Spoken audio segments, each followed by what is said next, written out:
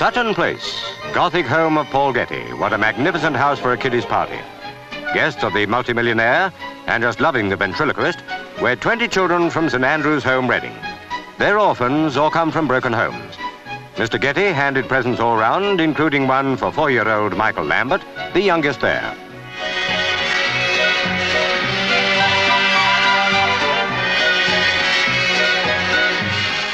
Next, a marvellous tea in a room where Henry VIII once dined, though nobody at the party stopped to worry about that.